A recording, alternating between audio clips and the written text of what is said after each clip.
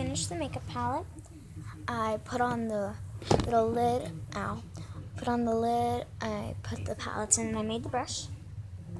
So now we're gonna make, hold on, let me put this in here. Now we're gonna make this one of my other favorite palettes. Let me put this together really quick so that it's like this, because it's breaking apart. Okay, there we go. I'm gonna grab a dotting tool so they go together. If you have to, you can get a dotting tool to put them together so that they stick.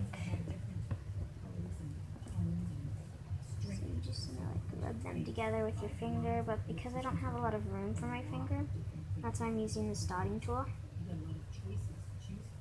because I don't have a lot of room. Because it fits perfectly for the size, and then I'm going to close it, and then I'm going to put it back on. And then I'm going to put it like that. See?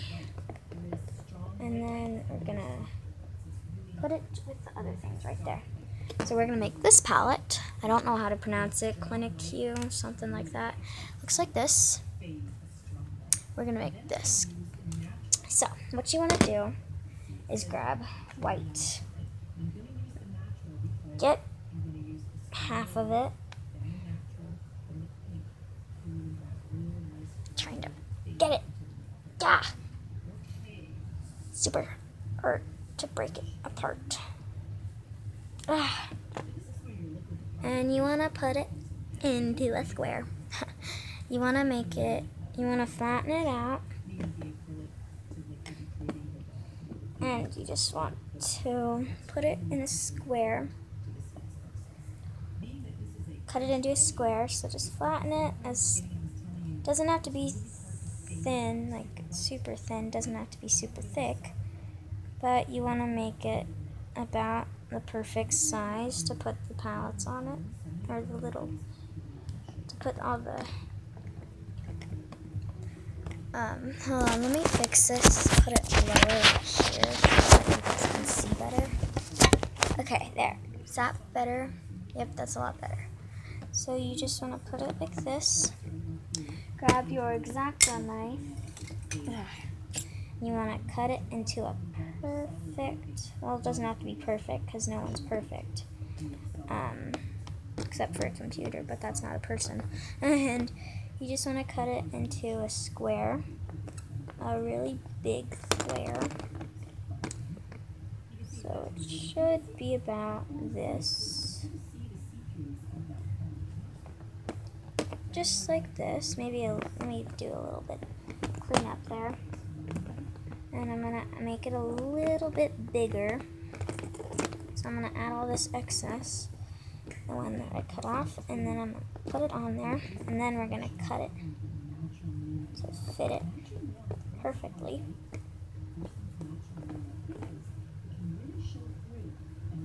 And so we just want to flatten it as much as we can,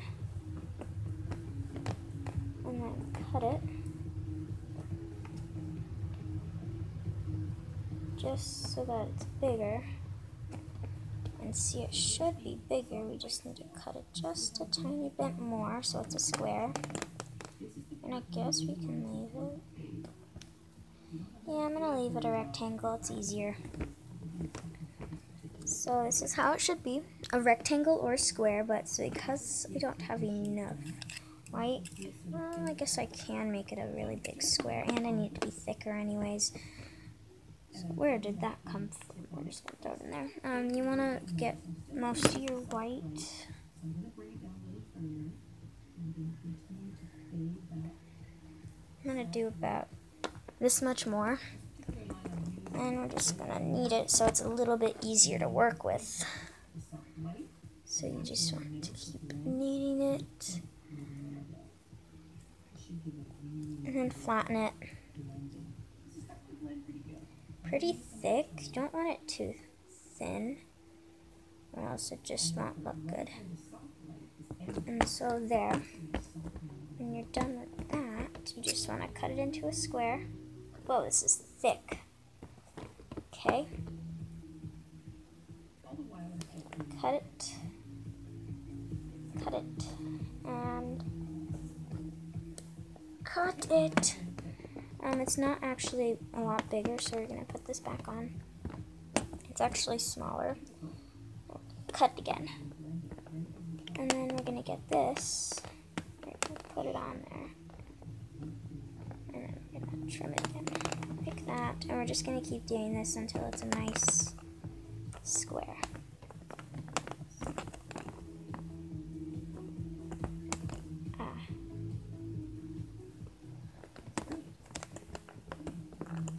And we just want to put that up against, and we're gonna put this right there. What the heck? Just go there. Makeup. And then you just want to cut it, and cut it. Should look like this. Then I'm going to show you the tool we're going to be using to make the little indents for the little palettes. You want to get this. Hold on, wait. Let me try to find a good tool. This one, you're going to use this end, not the sharp end. Ow, that really hurts. This end. And so, if you can see that, we're going to do this. We're first going to start off with the little square in the center. So what you want to do is grab your X-Acto knife, and you just want to lightly cut it, just tiny. You want to do all of those, both the squares, and then the two rectangles.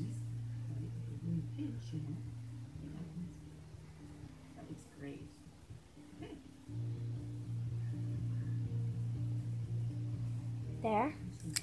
And then you just want to grab the tool. You just want to indent the inside.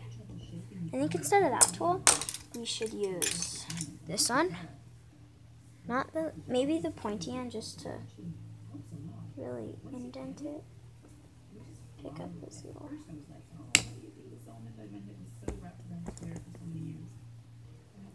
I just want to indent. Not a huge, like, don't cut it, just a little indent so that you can put it your little palettes. First off, what we're gonna do is you want to keep. You just want to. I'm gonna be back when I'm done indenting. Okay, then you want to grab the closest color to these. These are the colors. You have a brown, a black, a light pink, and a darkish purplish pinkish color thing. So I'm gonna get that super light pink. Gonna get a pretty thin. I'm gonna move that. And then you just want to cut it. You just want to flatten it as thin as you can get it. And then you just want to grab your X-Acto knife and cut it about the same size.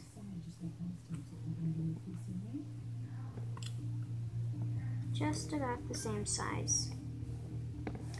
Doesn't have to be perfect, but you want it to fit right in there.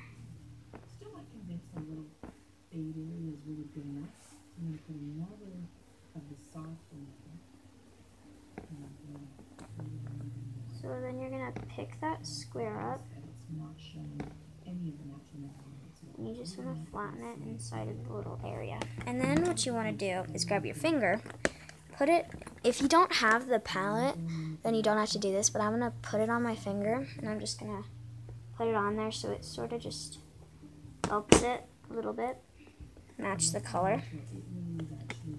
Or if you want, you can also do this, just rub your finger on the color and just put it inside of the palette like this.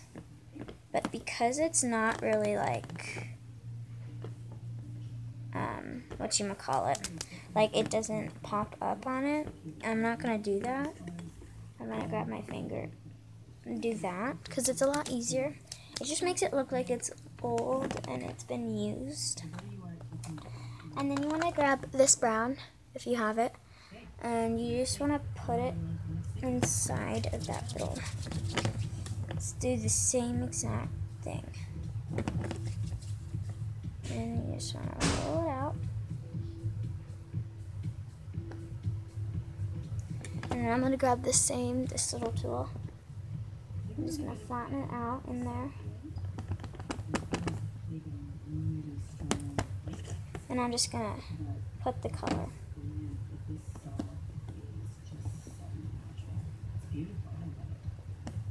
Just going to get it, go around it. Just going to get the color and go around the palette so it looks like it's old. Make it look used and stuff. And then you want to grab that black. I'm trying to speak, but I can't right now. And you just want to roll it. Hold on. You just want to get it and put it inside the same thing. You want to do the same exact thing. Then get the black and you want to put it around. Just get the closest color you have to the palette, put it on, and put it in there. Like I had the dark green, which is actually a black, but it looks green. And I put it in the palette, and then I grabbed the color on my finger, and it looks black. See? Because I put this color on it, and I put it in there, and now it looks black. I think I might do that. I think I might get a whole bunch of this, put it on there, and mix it. See what it turns out to be. I think that's a